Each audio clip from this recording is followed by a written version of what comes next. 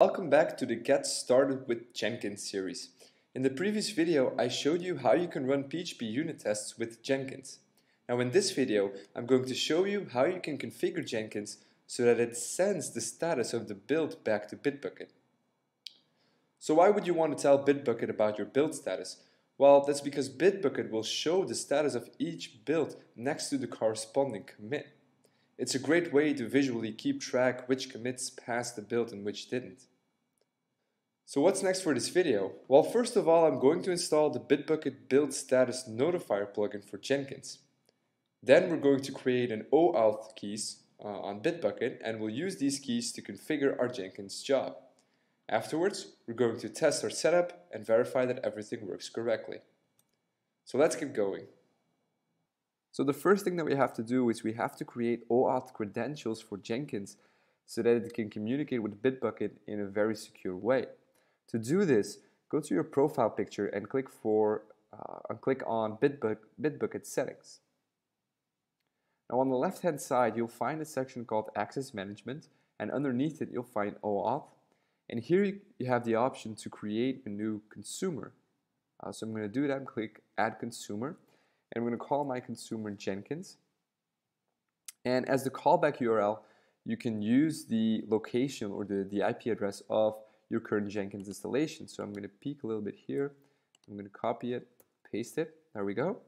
And I'm going to give it two permissions. I'm going to allow it to read from my repositories and write to my repositories. Now it's not actually going to write files to your repositories or change files to your repository.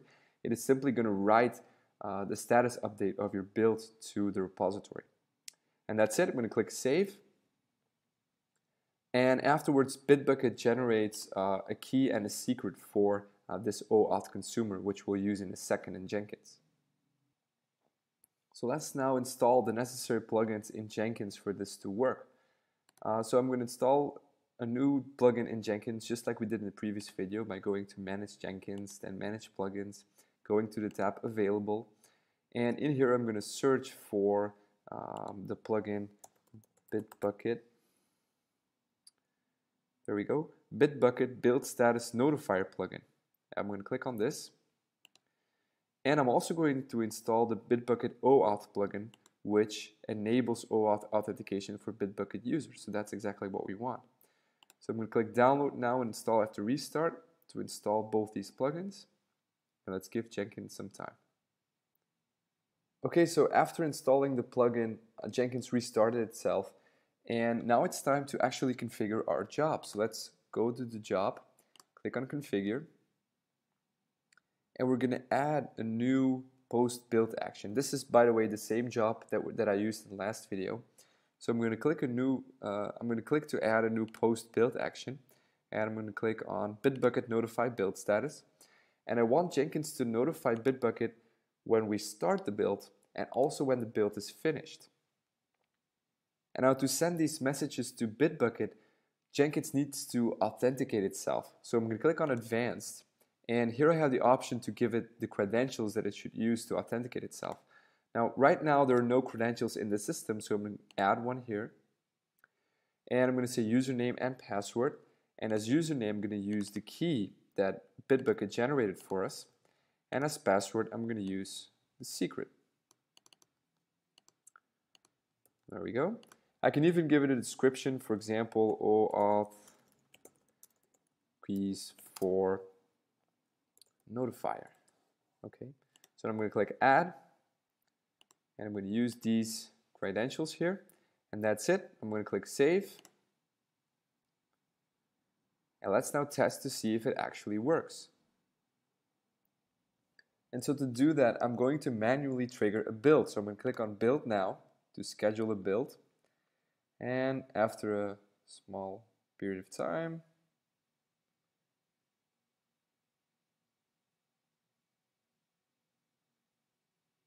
and there we go. Our build is finished. I can click to see its details. I can see the build has run correctly. So let's go now to BitBucket, to the overview of our repository. Let's click on Commits, and here I see that the latest commit has passed the build. Now this one has failed to build because I was trying stuff out before filming this video. So let's make a new commit and make the test fail again, just to show you that this is working correctly. So let me go to our Gumball machine here, and let's say edit. I'm going to add it on the BitBucket website because it's a little bit faster than on my Mac. So I'm going to return 2 gumballs again, just as in last video, instead of just 1. And we're going to say this is wrong as commit message. I'm going to click commit. Okay, let's now go back to Jenkins, go back to my project, and start the build again. Now I'm going to start the build, and I'm going to quickly go back to BitBucket, go to the commits section, and actually, I was already too late. The build is already failed. You can see that right here.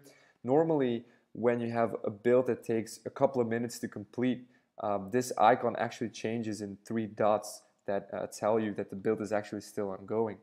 Now, if you click on the build icon here, you can see that build number 4 has failed, and if you click it, it actually redirects you to your Jenkins installation where you can view more information. So that's a pretty nice integration.